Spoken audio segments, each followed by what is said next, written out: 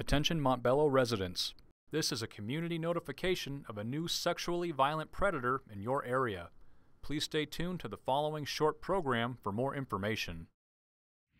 Hi, I'm Technician Ron Hackett with the Denver Police Department. The Sex Offender Registration and Compliance Unit at DPD is responsible for the registration, monitoring, and tracking of all registered sex offenders and sexually violent predators who live in the city and county of Denver.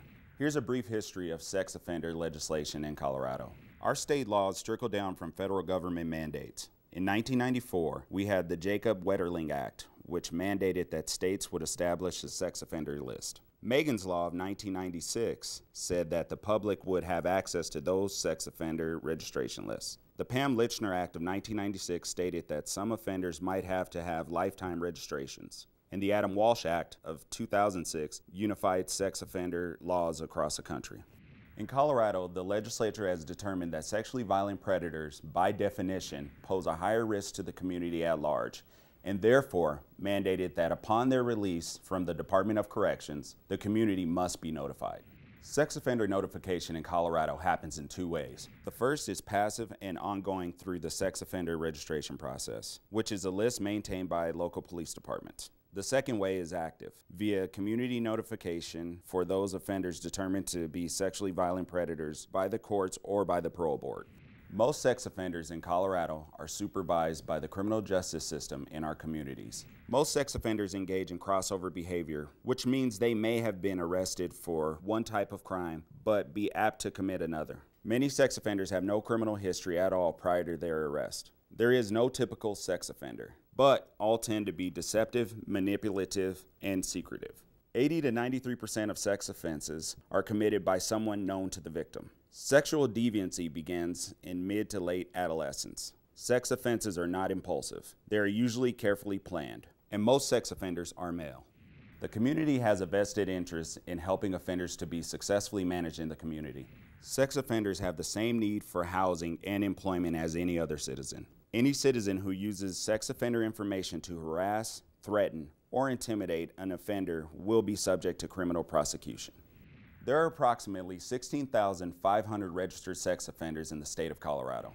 About 65% of convicted sex offenders are placed in the community on probation. The remainder are in the Department of Corrections or Community Corrections. Offenders may be caught for one type of offense, but be at a high risk to commit another type. Crime of conviction is only one indicator of risk. A sexually violent predator must register with the Denver Police Department Sex Offender Registration Unit every 3 months for the rest of their life. The offender's residence must be verified quarterly by the Denver Police Department. The full sex offender registration list is available by calling the Denver Police Department Identification Bureau at 720-913-6756. Convicted felons and those with multiple convictions are posted online at denvergov.org/police. Remember, sexually violent predators do not represent all dangerous sex offenders. The community notification process and sex offender registration are not a complete deterrent to sexual assault. Now, here's a look at the newest sexually violent predator living in Denver. Here's an overview of the registered sex offenders currently living in Denver. There are 2,454 total living within city limits. In Denver Police District 5, there are 186. Precinct 521 has 40 registered sex offenders. Of those, 18 have felony convictions and 22 have misdemeanor convictions. Juan Carlos Garcia is a sexually violent predator currently living in Denver. He's 47 years old and was born on September 23, 1970. He's a Hispanic male, 5 feet 8 inches tall, 200 pounds, with black hair and brown eyes. He's currently living at 14862 Randolph Place in the Montbello neighborhood of Denver. Schools located within 1 mile of this offender include Montbello High School at 5000 Crown Boulevard, DCIS at Ford Elementary at 14,500 East Maxwell Place, Collegiate Preparatory Academy at 5290 Kitteridge Street, Marie L. Greenwood Academy at 5130 Durham Court, Lena Archuleta Elementary at 16,000 East Maxwell Place, Escalante Biggs Academy at 5300 Crown Boulevard. Parks located within 1 mile of this offender include Montbello Central Park, Parkfield Lake Park, Falcon Park. Recreation centers located within 1 mile of this offender include Montbello Rec Center at 15555 East 53rd Avenue.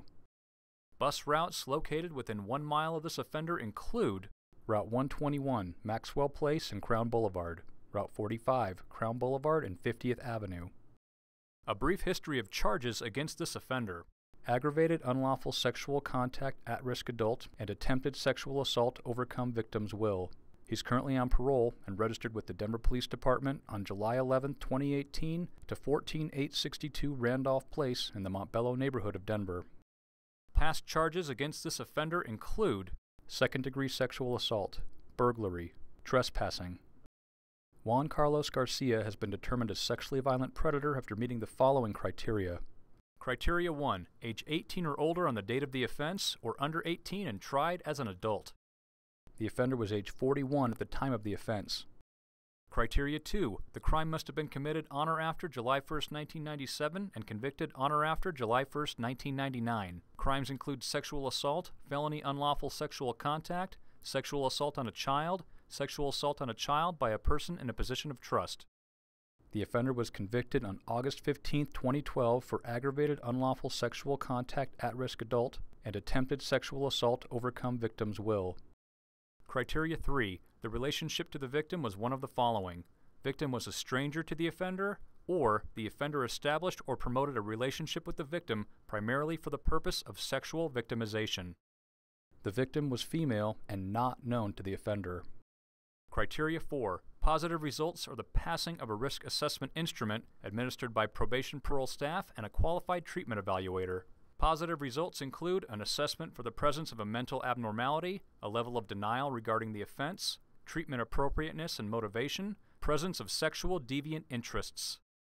The offender was evaluated by the Broomfield County District Courts with positive results, determining him to be a sexually violent predator.